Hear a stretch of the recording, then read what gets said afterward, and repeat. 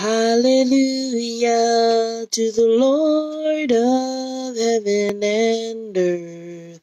Hallelujah to the Lord of heaven and earth.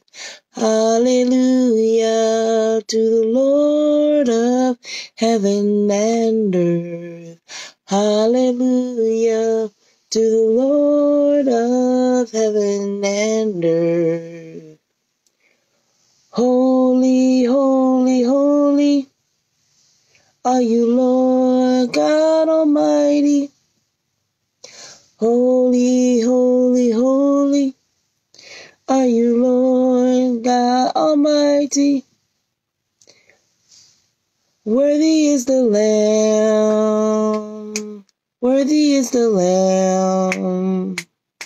Worthy is the Lamb. Worthy is the Lamb. Holy, holy, holy are you, Lord God Almighty. Holy, holy, holy are you, Lord God Almighty. Worthy is the Lamb. Worthy is the Lamb. Worthy is the Lamb. Worthy is the Lamb. Glory, glory, glory to God. Good morning, kingdom citizens. How are you all doing? My eyes are still trying to wake up this morning. And for some reason, on my end, my phone looks kind of foggy a little bit. But it's all good, right? Good morning, good morning, good morning. This is Dive into the Word, a daily Bible reading where we are getting into the words of God every single day. We are in Genesis 29 and 30. And then we'll read Matthew 9, starting with verse 14 to 38. So let's pray. Heavenly Father, Jehovah God, Abba Father, creator of heaven and earth, we come to you in the name of the Lord Jesus Christ. We glorify you and we thank you, Lord God Almighty, for waking us up this morning. We thank you, Lord God, for getting us on our way, ordering our steps. And I just pray for every single person that comes on this live, that watches the replay, every person that is a part of the body of Christ, Lord God. I pray that you increase us as we get into the word, increase us in knowledge, wisdom, and understanding, and give us an understanding of the purpose and the plan for our lives, Lord God. Give us an understanding of your will for our life, Lord God. Give us the energy and the strength to walk it, to walk in ministry, to walk in labor in you, Lord. Do not let us waver. Do not let us fall. Do not let us faint, Lord God. And I just pray and glorify you and thank you for your healing hands, your healing power, your healing spirit, Lord God. And I glorify you. We glorify you and we thank you, Lord God. And we pray this in the presence of Jehovah and the spirit of Jesus Yahweh. In Jesus' holy mighty name, amen. Amen. Good morning, kingdom citizens. I am still trying to wake up. So,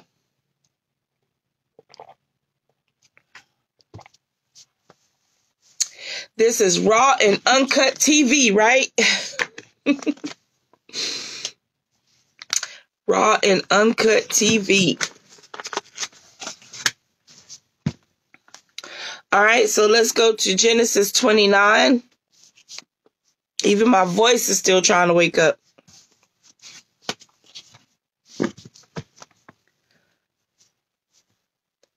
All right, so Genesis 29, it says, Then Jacob went on his journey and came into the land of the people of the east. And he looked, and behold, a well in the field. And lo, there were 3 flocks of sheep lying by it. For out of that well they watered the flocks, and a great stone was upon the well's mouth. And thither were all the flocks gathered, and they rolled the stone from the well's mouth, and watered the sheep, and put the stone again upon the well's mouth in his place. Excuse me. And Jacob said unto them, My brethren, whence be ye? And they said, Of Haran are we. And he said unto them, Know ye Laban the son of Nahar? And they said, We know him. And he said unto them, Is he well? And they said, He is well. And behold, Rachel his daughter cometh with the sheep. And he said, Lo, it is yet high day, neither is it time that the cattle should be gathered together. Water ye the sheep, and go and feed them. And they said, We cannot until all the flocks be gathered together, until they roll the stone from the well's mouth. Then we water the sheep.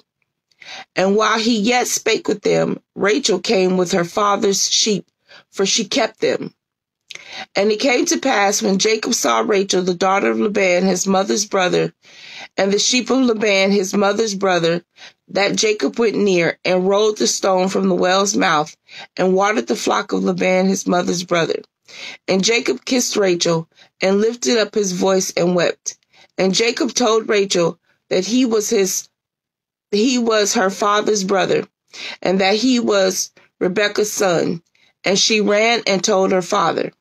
And it came to pass, when Laban heard the tidings of Jacob his sister's son, that he ran to meet him, and embraced him, and kissed him, and brought him to his house. And he told Laban all these things. And Laban said to him, Surely thou art my bone and my flesh. And he abode with him the space of a month. And Laban said unto Jacob, Because thou art my brother, shouldest thou therefore serve me for naught? Tell me, what shall thy wages be? And Laban had 2 daughters. The name of the elder was Leah, and the name of the younger was Rachel. Leah was tender-eyed, but Rachel was beautiful and well-favored. And Jacob loved Rachel, and said, I will serve thee 7 years for Rachel, thy younger daughter. And Laban said, It is better that I give her to thee, than that I should give her to another man abide with me. And Jacob served 7 years for Rachel, and they seemed unto him but a few days, for the love he had to her. And Jacob said unto Laban, Give me my wife, for my days are fulfilled, that I may go in unto her.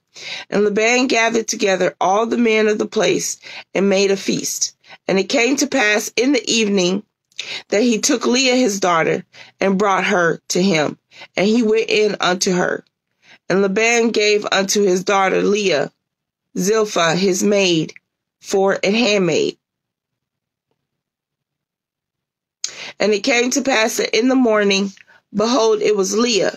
And he said to Laban, What is this thou hast done unto me? Did not I serve with thee for Rachel? Wherefore then hast thou beguiled me? And Laban said, It must not be so done in our country, to give the younger before the firstborn.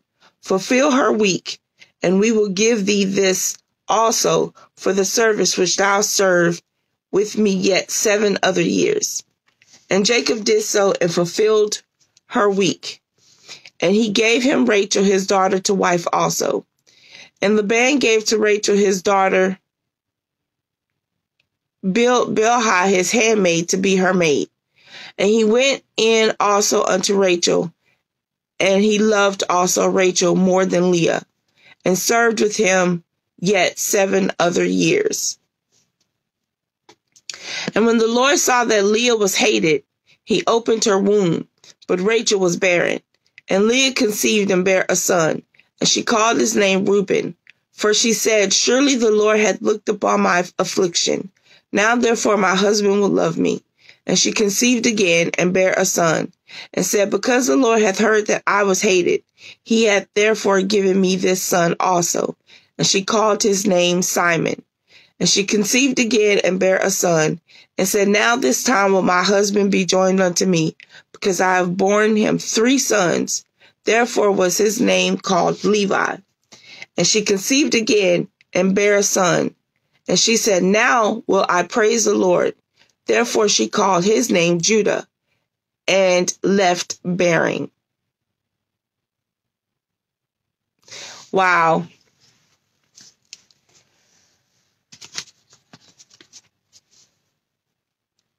And I'm looking at like Jacob. I don't see that Jacob hated Leah. It's just that his intentions in the first place was for Rachel. You know, he came, he saw Rachel first when they were at the well. And so Jacob can't help who his heart fell in love with, you know? And so I don't think it was that he hated Rachel. You know, it's just that he worked 7 years to be married to Rachel. And the father is the one that tricked him and said, no, we need you to marry Leah first. Why couldn't he have said that at the very beginning? Like, why couldn't he have said, no, Leah needs to be married first, then you can get Rachel, you know?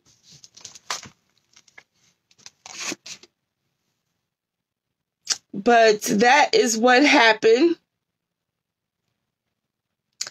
So now, Leah has given him 4 sons, and Rachel, none. So any comments?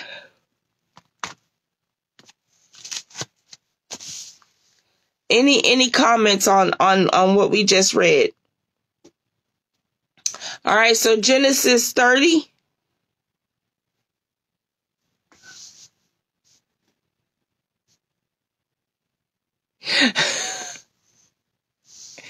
You know what, Beverly? That's good. That is good. Beverly says, I find it interesting that the trickster got tricked. You know what? That's some good observation. That is some good observation. So I guess we can say what goes around comes around, right? You know, he reaped what he sowed, right? That's exactly what that is. You know, that's some good observation. He reaped what he sowed. That is true.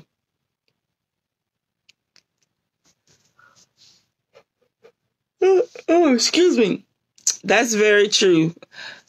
All right, so Genesis 30.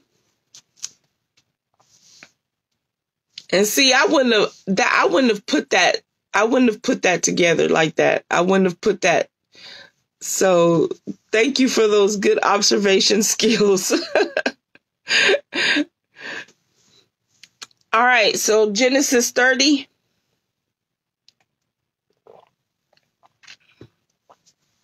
And when Rachel saw that she bare Jacob no children, Rachel envied her sister and said unto Jacob, give me children, or else I die. Beverly says, I find it even more interesting that the person who tricked him is the brother of his mom who orchestrated the event. Laban continued the family history of deceit. Laban. Yes, that is true. Because it was Jacob's mom that taught Jacob to be a deceiver to his father. That is true. That is very, very true.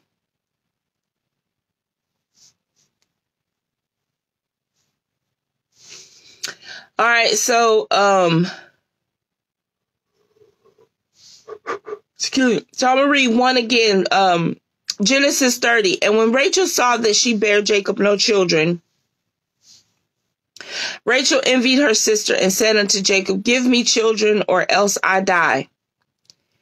And Jacob's anger was kindled against Rachel, and he said, am I in God's stead, who hath withheld from thee the fruit of the womb? And she said, behold, my maid Bilhah, go in unto her, and she shall bear up on my knees, that I may also have children by her. And she gave him Bilhah, her handmaid, to wife, and Jacob went in unto her. This sounds familiar. This history repeating itself with Abraham's wife Sarah did the same thing,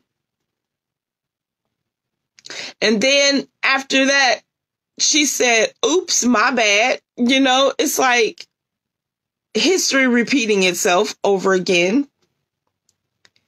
And we have that habit as human beings. We repeat the mistakes over and over throughout the centuries. We repeat the mistakes over again. So here it is, a history being repeated again. All right, so verse 5. Excuse me. And Bilhah conceived and bare Jacob a son. And Rachel said, God hath judged me, and hath also heard my voice, and hath given me a son. Therefore called she his name Dan. And Bilhah, Rachel's maid, conceived again, and bare Jacob a second son. And Rachel said, with great wrestlings have I wrestled with my sister, and I have prevailed. And she called his name Naphtali. When Leah saw that she had left bearing, she took Zilpah, her maid, and gave her Jacob to wife. Why?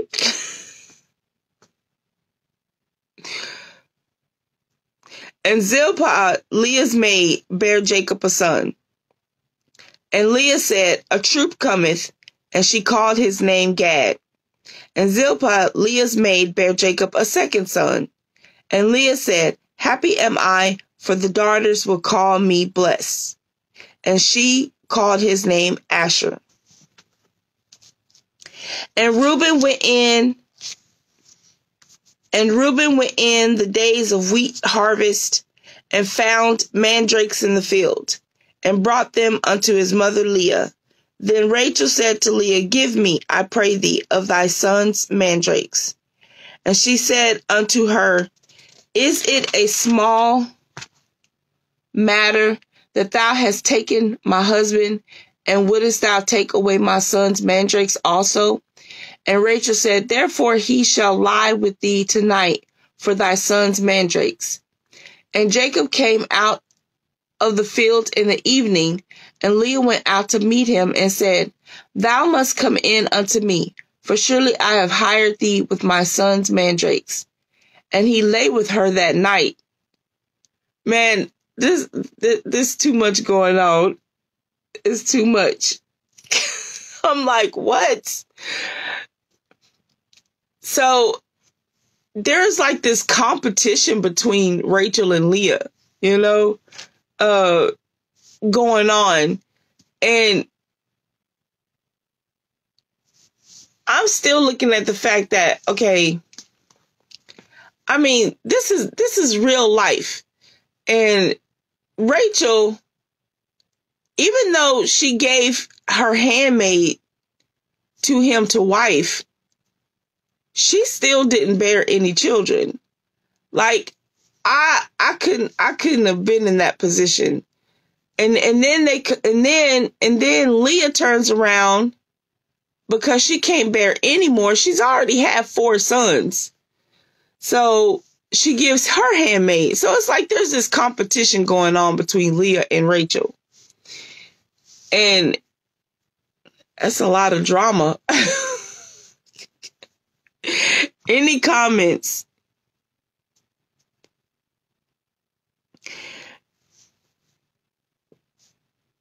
Beverly says, it again lets me know that Rachel, amen, see him, that because she knew it had to be done, so she named him Jacob, which means trickster. Okay. Ooh, but let's talk about this drama that's going on. This thing that's going on between Leah and Rachel. So verse 17. Excuse me. And God hearkened unto Leah, and she conceived and bare Jacob the 5th son. And Leah said, God hath given me my hire, because I have given my maiden to my husband. And she called his name Issachar. And Leah conceived again and bare Jacob the 6th son. And Leah said, God hath endued me with a good dowry. Now will my husband dwell with me, because I have borne him 6 sons. And she called his name Zebulun. And afterwards she bare a daughter, and called her name Dinah.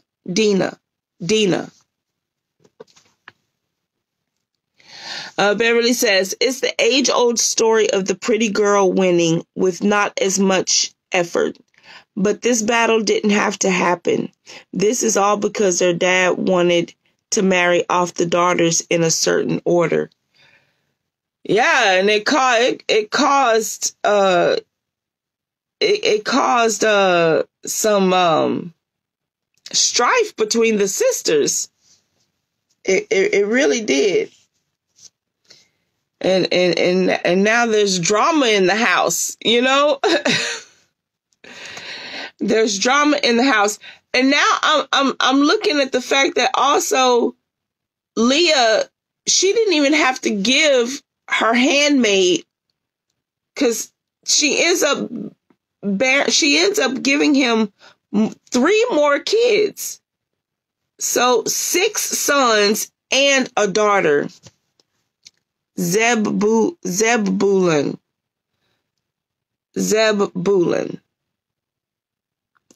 Got it. So I'm like, that's a lot of drama going on. So verse 22, and God remembered Rachel, and God hearkened to her and opened her womb. And she conceived and bare a son, and said, God hath taken away my reproach. And she called his name Joseph, and said, the Lord shall add to me another son.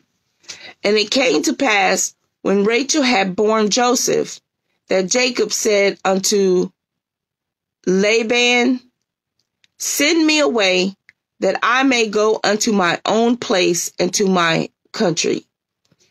Give me my wives and my children, for whom I have served thee, and let me go, for thou knowest my service, which I have done thee. And Laban said unto him, I pray thee, if I have found favor in thine eyes, tarry, for I have learned by experience that the Lord hath blessed me for thy sake. Yeah, he says because Rachel made it into a competition. Yeah, she sure did. She sure did. And then Leah, she turns around and says that you have taken my husband. It's like Leah don't even regard the fact that Jacob didn't even want to marry her in the first place. He wanted to marry Rachel. that he got tricked. You know, they're not even looking at that.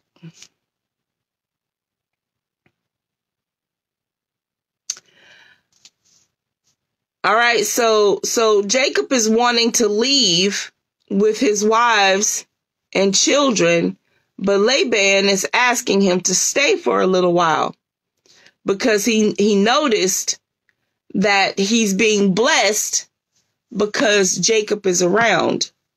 And that's what verse 27 says. And Laban said unto him, I pray thee, if I have found favor in thine eyes, tarry, for I have learned by experience that the Lord hath blessed me for thy sake. And he said, appoint me thy wages, and I will give it.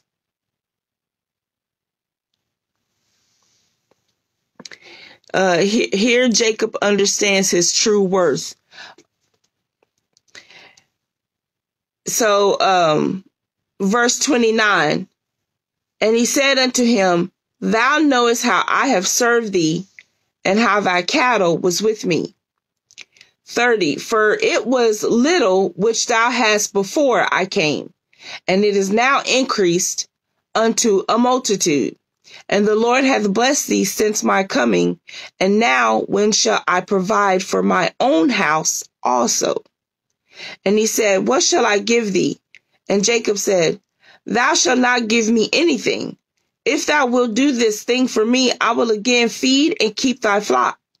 I will pass through all thy flock today, removing from thence all the speckled and spotted cattle, and all the brown cattle among the sheep, and the spotted and speckled among the goats, and of such shall be my hire. So shall my righteousness answer for me in time to come, when it shall come for my hire before thy face. Everyone that is not speckled and spotted among the goats, and brown among the sheep, that shall be counted stolen with me. And Laban said, behold, I would it might be according to thy word. And he removed that day the he-goats that were ring straight and spotted, and all the she-goats that were speckled and spotted, and everyone that had some white in it, and all the brown among the sheep, and gave them into the hand of his sons. And he set 3 days' journey between himself and Jacob fed the rest of Laban's flocks. And Jacob took him rods of green poplar and of the hazel and chestnut tree, and peeled white strakes in them, and made the white appear which was in the rods. And he set the rods which he had peeled before the flocks in the gutters, in the watering troughs, when the flocks came to drink, that they should conceive when they came to drink. And the flocks conceived before the rods, and brought forth cattle ring straight, speckled and spotted. And Jacob did separate the lambs, and set the faces of the flocks toward the ring straight, and all the brown in the flock of Laban, and he put his own flocks by themselves, and put them not unto Laban's cattle. And it came to pass, whensoever the stronger cattle did conceive, that Jacob laid the rods before the eyes of the cattle in the gutters, that they might conceive among the rods. But when the cattle were feeble, he put them not in. So the feebler were Laban's, and the stronger Jacob's. And the man increased exceedingly, and had much cattle, and maidservants, and men servants, and camels, and asses. So Jacob knew how to gain and increase cattle. He knew how to, and so he tells Laban, listen, I have gained you cattle and all that, so I need to be able to provide for my own house and be able to gain something for my own house. And so he knew how to, get the stronger cattle and let Laban keep, the weaker cattle. And in a way, he's doing what he does best, right? And in some ways, I guess he tricked Laban when it came to the cattle and stuff. So any comments?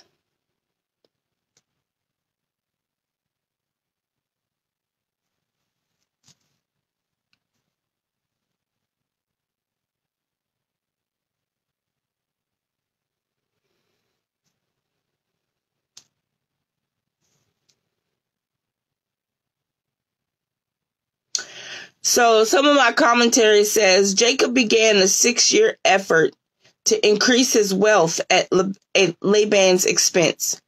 During that time, he used at least 3 different techniques to make the flocks produce sheep and goats he could keep. He separated the strong animals from the weak, using only the strong ones for his breeding purposes. He set peeled branches in the watering troughs where the sheep bred, and he made the flocks face the streaked and dark sheep in Laban's flocks. Though the latter 2 practices have no scientific value, God himself and the angel of God caused Jacob to become very rich. So yes, Jacob knew how to increase. He knew exactly what to do, so that way he can walk away with great wealth. He had been working for Laban all these years, and being his servant first to get Rachel. Then he had to work another 7 years for Rachel. So in order to get her as a wife, and then Laban, and then they have all these children. Jacob is ready to leave, but Laban says, "Can you stay a while? Don't leave just yet, because I am being blessed with your presence here. I am being blessed mightily, And so Jacob is like, okay. All right, well, I need to be able to, gain wealth for my for my household, So, any comments? If you are just coming on, good morning, Kingdom Citizen. We just got through reading Genesis 29 and 30, and we're reading that there's a lot of drama going on in the household of Jacob right now. But it's a very interesting, how things are being done.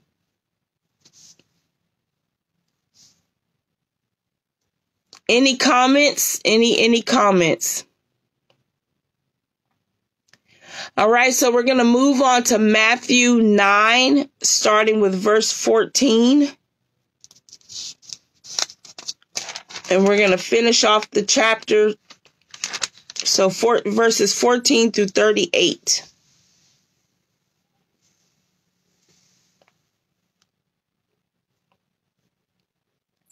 And so in Matthew, we know that Matthew is Jesus has started preaching and teaching in the synagogues and preaching, out the multitudes, teaching. And we learned that Jesus came with a whole new set of standards. Like he done came and preached, and he's healing, and he becomes famous throughout all the countries. And so that's where we're reading about Jesus and his teachings. And in Matthew, when he was calling this, the disciples. So that's kind of pretty much a summary of what we've been reading in Matthew so far. So Matthew 9, verse 14.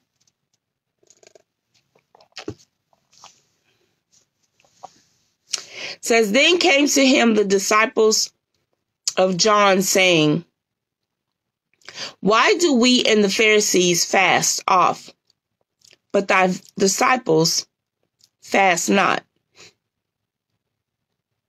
And Jesus said unto them, can the children of the bride chamber mourn as long as the bridegroom is with them? But the days will come when the bridegroom shall be taken from them, and then shall they fast. No man putteth a piece of new cloth unto an old garment, for that which is put in to fill it up taketh from the garment, and the rent is made worse. Neither do men put new wine into old bottles, else the bottles break, and the wine runneth out, and the bottles perish. But they put new wine into new bottles, and both are preserved. While he spake these things unto them, behold, there came a certain ruler and worshipped him, saying, my daughter is even now dead, but come and lay thy hand upon her, and she shall live. And Jesus arose and followed him, and so did his disciples. And behold, a woman which was diseased with an issue of blood 12 years came behind him and touched the hem of his garment. For she said within herself, if I may but touch his garment, I shall be whole. But Jesus turned him about, and when he saw her, he said, daughter, be of good comfort. Thy faith had made thee whole. And the woman was made whole from that hour. And when Jesus came into the ruler's house and saw the minstrels and the people making a noise, he said unto them, give place, for the maid is not dead, but sleepeth. And they laughed him to scorn. But when the people were put forth, he went in and took her by the hand, and the maid rose. And the fame hereof went abroad into all that land. And when Jesus departed thence, 2 blind men followed him, crying and saying, thou son of David, have mercy on us. And when he was come into the house, the blind men came to him, and Jesus saith unto them, believe ye that I am able to do this? They said unto him, yea, Lord. Then touched he their eyes, saying, according to your faith be it unto you. And their eyes were opened, and Jesus straitly charged them, saying, see that no man know it. But they, when they were departed, spread abroad his fame in all that country. As they went out, behold, they brought to him a dumb man possessed with the devil. And when the devil was cast out, the dumb spake, and the multitudes marveled, saying, it was never so seen in Israel. But the Pharisees said, he casteth out devils through the prince of the devils. And Jesus went about all the cities and villages, teaching in their synagogues, and preaching the gospel of the kingdom, and healing every sickness and every disease among the people. But when he saw the multitudes, he was moved with compassion on them, because they fainted and were scattered abroad as sheep having no shepherd.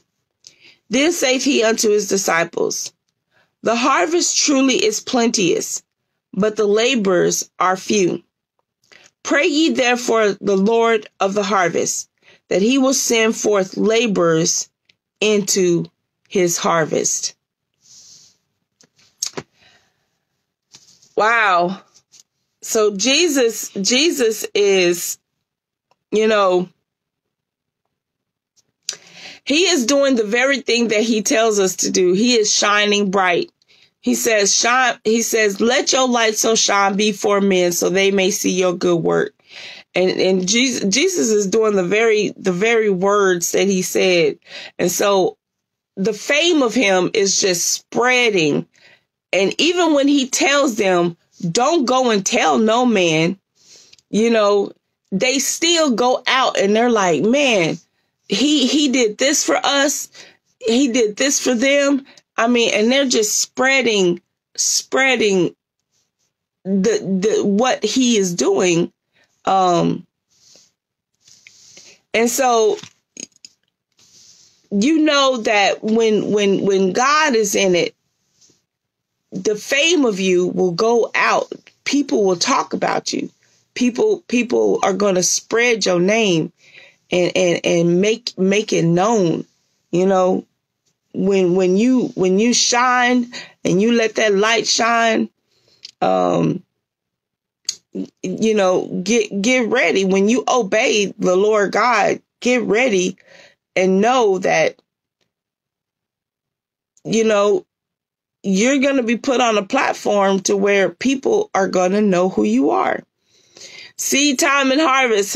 Good morning, Kingdom Citizen, Brother Hamilton. How are you doing? But yeah,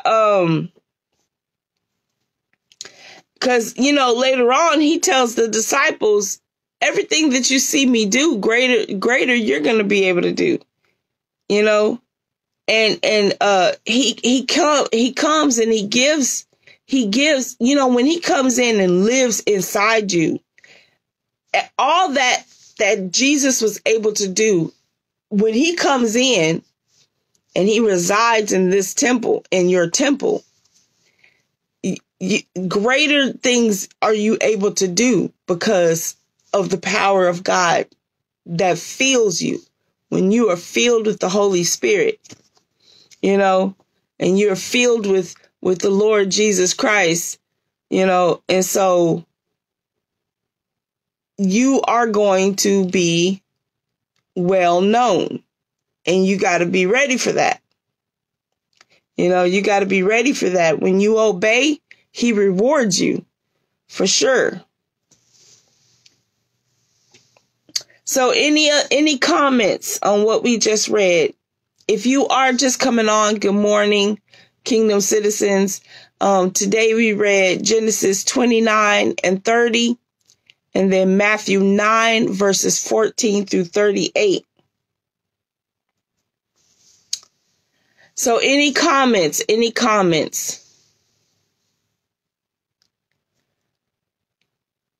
So you want to be ready for tomorrow. Today is Thursday. So tomorrow, Friday, is Testimony Friday. So on Fridays, we tell any testimony, anything, even if it's the smallest little thing, we tell the testimonies of the goodness of what God is doing in our lives. So we can praise and worship the Lord God together, on what God is doing in each other's life. And then also we are reading out of the K. Arthur, How to Study Your Bible. So on Friday, I read us, you know, and we're going to get through the whole book eventually, but I'll read a small piece out of the Bible, out of this book, K. Arthur's How to Study Your Bible. And I have been inspiring and encouraging you to look up words as we go throughout the week.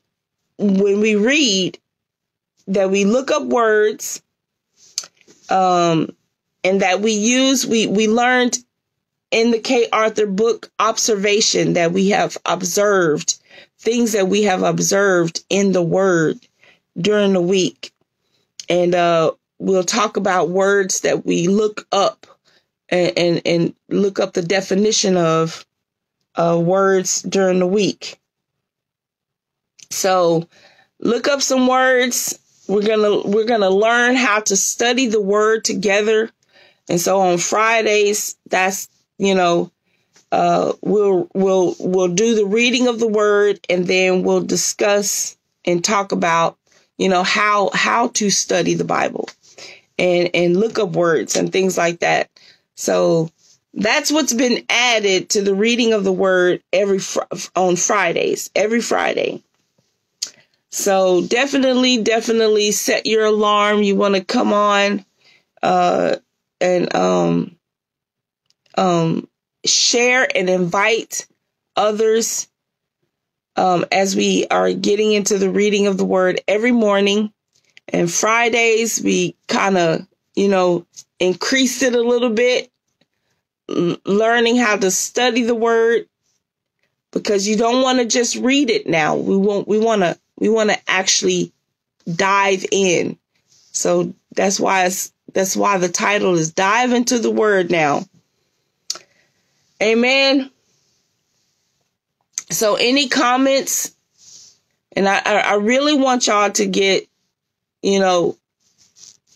to a place to where y'all can actually make comments, engage, and allow,